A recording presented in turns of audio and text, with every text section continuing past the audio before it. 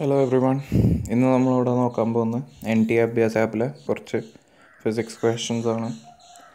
അപ്പോൾ first question നോക്കാം. Given A sample of radium 226 having A half life of 4 days, find the പ്രോബാബിലിറ്റി A nucleus ഡിസിൻറ്റിഗ്രേറ്റ്സ് after 2 half lives.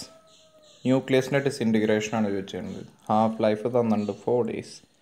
2 half life കഴിയുമ്പോൾ, അതായത് 8 ദിവസം കഴിയുമ്പോൾ ഒരു nucleus എടുത്താൽ അതിന് ഡിസിൻറ്റിഗ്രേറ്റ് ചെയ്യാനുള്ള പ്രോബാബിലിറ്റി എത്രയാവുന്നു. ഇതിപ്പോൾ ഹാഫ് ലൈഫ് ഒന്നും നോക്കണ്ട, ഏത് ന്യൂക്ലിയസ് എടുത്താലും ഏത് സമയത്തെടുത്താലും അതിന് ഡിസിൻറ്റിഗ്രേറ്റ് ചെയ്യാനുള്ള പ്രോബാബിലിറ്റി 1/2 ആണ്. അത് എപ്പോൾ എടുത്താലും എന്നെടുത്താലും എങ്ങനെ എടുത്താലും 1/2 ആണ് പ്രോബാബിലിറ്റി. സോ അതിപ്പോൾ 2 ഹാഫ് ലൈഫ് ആണെന്നൊന്നും പറയേണ്ട ആവശ്യമില്ല, അതൊന്നും നോക്കേണ്ട ആവശ്യമില്ല. പ്രോബാബിലിറ്റി ചോദിച്ചു കഴിഞ്ഞാൽ ന്യൂക്ലിയസ് ഡിസിൻറ്റിഗ്രേഷൻ ആണെങ്കിൽ it is always 1/2. Right. So next question. A spaceship traveling in the interstellar medium is picking up dust at a rate dm/dt is equal to alpha v, where alpha is a positive constant, v is the instantaneous velocity, and m is the total mass of the spaceship at any instant. The instantaneous acceleration of the ship is. So force നോക്കാം നമുക്ക്. ഒരു ഷിപ്പുണ്ട്, space ship ഉണ്ട്, അത് dust എടുക്കുന്ന rate തന്നിട്ടുണ്ട്, velocity തന്നിട്ടുണ്ട്, അതിൻ്റെ mass തന്നിട്ടുണ്ട്, ആക്സലറേഷനാണ് ചോദിച്ചിട്ടുണ്ട്. അപ്പോൾ നമുക്കറിയാം F is equal to ma എന്നാണ് നമ്മൾ പഠിച്ചിട്ടുള്ളത്. നമ്മൾ പക്ഷേ വേറൊരു കാര്യം കൂടി പഠിച്ചിട്ടുണ്ട്. Up thrust four A rocket or A space ship, up thrust is minus dm/dt into v, minus dm/dt into v. ഇതാണ് up thrust. So up thrust എന്ന് പറയുന്നതും ഫോഴ്സ് തന്നെയാണ്, ma എന്ന് പറയുന്നതും ഫോഴ്സ് തന്നെയാണ്. സോ ഇത് രണ്ടും ഇക്വേറ്റ് ചെയ്യാം നമുക്ക്. That is minus dm/dt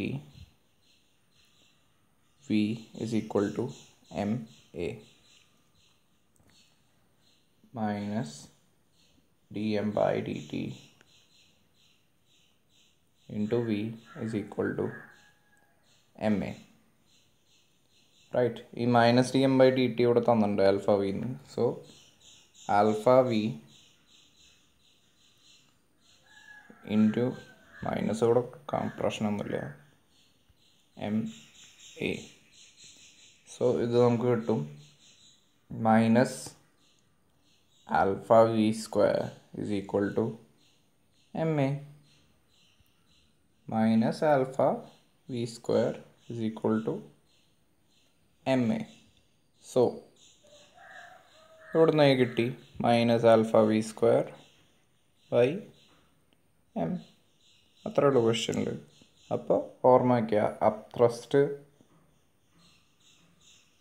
formula നോക്കി വയ്ക്കുക. മൈനസ് dm/dt into v, ഇതാണ് up thrust, and force is equal to ma. ഈ രണ്ട് ഫോർമുല ഓർമ്മ വെച്ച് ഇത് രണ്ട് വിക്കറ്റ് ചെയ്ത് കഴിഞ്ഞാൽ ആൻസർ നല്ല സുഖമായിട്ട് കിട്ടും. ഇനി അടുത്ത question. A car is moving on A circular level road of radius of curvature 3 meter.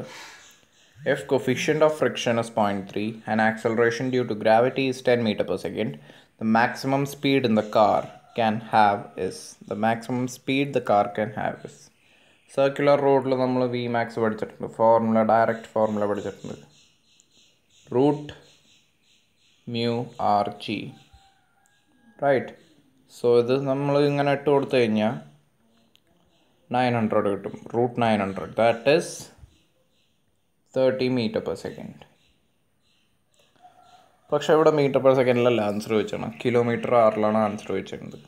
Kilometre per hour, kmph answer ചോദിച്ചിട്ടുണ്ട്. അപ്പോൾ ഈ 30 meter per second നമുക്ക് കിലോമീറ്റർ പെർ അവറിലേക്ക് മാറ്റണം. അതെങ്ങനെ ചെയ്യാമെന്ന് വെച്ച് കഴിഞ്ഞാൽ നമുക്ക് നോക്കാം. 1 kilometer per hourനെ metre per second ആക്കണമെങ്കിൽ നമ്മൾ എന്ത് ചെയ്യണം? കൺവേർഷൻ നോക്കാം. 1 kilometer എന്ന് പറഞ്ഞു കഴിഞ്ഞാൽ 1000 meters ആണ്, and 1 hour has 3600 seconds. So ഇത് നമുക്ക് കിട്ടും 5/1000 18 meter per second എന്ന് കിട്ടും. അതായത് 1 km/h is equal to 5/18 meter per seconds. Right. So 1 meter per second അപ്പോൾ എത്രയാവും? അതിൻ്റെ തിരിച്ചാവും. 18/5 km/h. 1 meter per second 18/5 km/h ആണെങ്കിൽ 30 meter per second എത്രയാവും? 30 into 18/5 kmph. And this will be 108 km/h. ഇതായിരിക്കും അതിൻ്റെ km/h സ്പീഡ്. റൈറ്റ്. അപ്പോൾ അതിലെത്രയേ ഉള്ളൂ? √μrg ഓർത്ത് വയ്ക്കുക. അത് കഴിഞ്ഞിട്ട് ഈ പോയിന്റ് നോക്കുക, ഇൻ km/h. അല്ലെങ്കിൽ പിന്നെ അവർ 30 km/h എന്ന് എഴുതി വെച്ചിട്ടുണ്ടാവും. അത് ചാടിക്കയറി നമ്മൾ കുത്തുകയും ചെയ്യും, നമ്മുടെ 5 മാർക്ക് പോവുകയും ചെയ്യും. റൈറ്റ്. അപ്പോൾ അതൊന്ന് സൂക്ഷിക്കുക. ഇനി നമുക്ക് അടുത്ത ക്വസ്റ്റ്യനിലേക്ക് പോകാം. If E denotes electric field in A uniform conductor, I corresponding current through it, Vd is drift velocity of electrons and P denotes thermal power produced in the conductor, then which of the graph is incorrect? നമ്മൾ graph ഇപ്പോൾ ഇവിടെ options ഒന്നും എടുത്തിട്ടില്ല. So നമുക്ക് തന്നെ graph നോക്കാം എന്തായിരിക്കും എന്ന്. ഇ തന്നിട്ടുണ്ട്, ഇലക്ട്രിക് ഫീൽഡ് തന്നിട്ടുണ്ട്, ഐ തന്നിട്ടുണ്ട്, വി ഡി തന്നിട്ടുണ്ട്. റൈറ്റ്. അപ്പോൾ നമുക്ക് ആദ്യം ഇലക്ട്രിക് ഫീൽഡും കറണ്ടും തമ്മിലുള്ള റിലേഷൻ നോക്കാം. അല്ലെങ്കിൽ വേണ്ട, നമുക്ക് കറണ്ടും ഡ്രിഫ്റ്റ് വെലോസിറ്റിയും തമ്മിലുള്ള റിലേഷൻ നോക്കാം ആദ്യം. അപ്പോൾ നമുക്ക് ഡയറക്റ്റ് ഫോർമുല അറിയാം. I is equal to NEAVD. I is equal to NEAVD എന്നുള്ള ഫോർമുല NCERT പഠിപ്പിക്കുന്നുണ്ട്. ആദ്യം തന്നെ ഒരു ഡെറിവേഷനൊക്കെ കൊണ്ടുവന്ന് റെസിസ്റ്റിവിറ്റിയും ടൈം ഓഫ് റിലാക്സേഷനും അങ്ങനെയൊക്കെ നോക്കിയിട്ട് ഈ ഫോർമുല കൊണ്ട് എത്തിക്കുന്നുണ്ട്. അപ്പോൾ ഇതിൽ നോക്കുകയാണെങ്കിൽ I is proportional to V D. I is proportional to V D. So I is proportional to V D എന്ന് പറഞ്ഞു കഴിഞ്ഞാൽ നമ്മളതിൻ്റെ ഗ്രാഫ് എടുക്കുകയാണെങ്കിൽ എക്സ് ആക്സിസിൽ ഒരു ആ ഫങ്ഷനിലുള്ള independent character, that means I is dependent on drift velocity. അല്ലാണ്ട് drift velocity ഐമേലല്ല depend ചെയ്യുന്നത്. Current is dependent on drift velocity. So drift velocity is N independent component here. So അത് എക്സ് ആക്സിസിൽ വരും, I വരിക Y ആക്സിസിലാണ്. Direct proportionality ആയതുകൊണ്ട് that will be A straight line passing through the origin. Straight line passing through the origin. Right. ഇനി അടുത്തത് അവർ ചോദിക്കുന്നത് electric ഫീൽഡും drift വെലോസിറ്റിയും തമ്മിലുള്ള റിലേഷൻ നമുക്ക് നോക്കാം. ഇലക്ട്രിക് ഫീൽഡും ഡ്രിഫ്റ്റ് വെലോസിറ്റിയും. ഇലക്ട്രിക് ഫീൽഡ് എന്ന് പറയുമ്പോൾ ഡയമെൻഷനലി നോക്കുകയാണെങ്കിൽ potential difference per unit length, potential gradient എന്ന് പറയും. ഇലക്ട്രിക് ഫീൽഡിനെ പൊട്ടൻഷ്യൽ ഗ്രേഡിയൻ്റ് എന്നും പറയാം നമുക്ക്. റൈറ്റ്. പൊട്ടൻഷ്യോമീറ്ററിലൊരു പൊട്ടൻഷ്യൽ ഗ്രേഡിയൻ്റ് നോക്കുന്നുണ്ട്, അതിനെയും നിങ്ങൾ വേണമെങ്കിൽ ഇലക്ട്രിക് ഫീൽഡ് എന്ന് വിളിച്ച് പ്രശ്നമൊന്നുമില്ല. പക്ഷെ അങ്ങനെ പറയാൻ നിൽക്കണ്ട, പൊട്ടൻഷ്യൽ ഗ്രേഡിയൻ്റ് എന്ന് തന്നെ പറഞ്ഞാൽ മതി. ഡയമെൻഷനലി ഇലക്ട്രിക് ഫീൽഡ് തന്നെയാണത്. ഇവിടെ പൊട്ടൻഷ്യൽ ഗ്രേഡിയൻ്റ് ആണ് electric field, negative potential gradient എന്ന് പറയാം. പക്ഷെ അങ്ങനെ ഇവിടെ ഇപ്പോൾ നോക്കണ്ട, ജസ്റ്റ് മാഗ്നിറ്റ്യൂഡ് മാത്രം നോക്കി എടുക്കുക. സോ ഇവിടെ പൊട്ടൻഷ്യൽ ഗ്രേഡിയൻറ്റ് -dV/dr എന്നൊക്കെ ഇലക്ട്രിക് ഫീൽഡിൻ്റെ ഫോർമുല പഠിച്ചിട്ടുണ്ട്. ഇനി ഇവിടെ നോക്കുകയാണെങ്കിൽ V is equal to IR ആണ് അല്ലേ? V is equal to IR. Right. So E is equal to IR/L അല്ലേ? ഇനി ഈ ഐക്ക് നമ്മൾ വി ഡിയുടെ കൂടെ ഒരു ഫോർമുല ഉണ്ട്, അതായത് NEAVD into R/L is electric field. So E is directly proportional to VD again. അപ്പോൾ E is directly proportional to I and I is directly proportional to VD. So eventually E is directly proportional to VD. So ഇതിൻ്റെ graph വരച്ചാലും V drift velocity x-axis varum, electric field y-axis lum, and that will be a straight line again passing through the origin. ഇനി നോക്കാം പവറിൻ്റെ formula നമുക്ക് എല്ലാവർക്കും അറിയാം. With respect to current, power is equal to I square R or V square by R. Right. I square R or V square by R. നമ്മൾ ഇവിടെ I square R എന്ന് എടുക്കാം. അപ്പോൾ P is proportional to I square. I is proportional to VD എന്ന് പഠിച്ചിട്ടുണ്ട്. So P will be proportional to VD square. P will be proportional to VD square. ഇനി അതിൻ്റെ graph നോക്കിക്കഴിഞ്ഞാൽ VD and P, graph between VD and P will be a parabola. Parabolic ആയിട്ട് കിട്ടും നമുക്ക്. Right. എങ്ങനെയാണ് ഓപ്ഷനിൽ ഗ്രാഫ് തന്നിട്ടുണ്ടാവുക, ഒരു പാരാബോളായിട്ട് നമുക്ക് ഗ്രാഫ് കിട്ടും.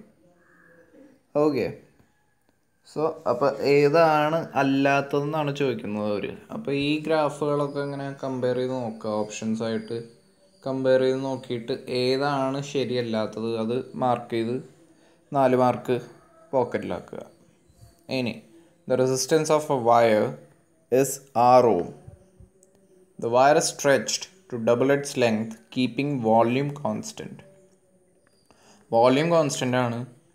ആ വയറിനെ സ്ട്രെച്ച് ചെയ്ത് ഡബിൾ ഇറ്റ്സ് ലെങ്ത് ആക്കി, L ലെങ്ത് ഉള്ളതിനെ 2L ആക്കി. റൈറ്റ്. ഇനി അവർ പുതിയ റെസിസ്റ്റൻസ് ആണ് ചോദിക്കുന്നത്. വോളിയം കോൺസ്റ്റൻ്റ് ആണ്. നമുക്കെല്ലാവർക്കും ഫോർമുല അറിയാം. R is equal to rho L by A. Right. rho L by A ആണ്. R is equal to rho L by A. That means R is proportional to L by A. R is proportional to L by A. ഇനി നമുക്ക് നോക്കാം. Volume is equal to area into length. വോള്യൂമിന് നമ്മൾ generally പറയുക area into height or length is the volume. അങ്ങനെയാണ് നമ്മൾ പറയുക. So ഇവിടുന്ന് area എടുക്കുകയാണെങ്കിൽ V/L ആണ് area. R is proportional to L by V/L. Right. R is proportional to L by A എന്നല്ലായിരുന്നു. R is proportional to L by A and R is proportional to L by V/L. ഈ L മുകളിലേക്ക് പോകുമ്പോൾ നമുക്ക് കിട്ടുക എന്താ? R is proportional to L square by V. V is a constant. So R is proportional to L square എന്ന് കൊടുക്കാം നമുക്ക്. Right.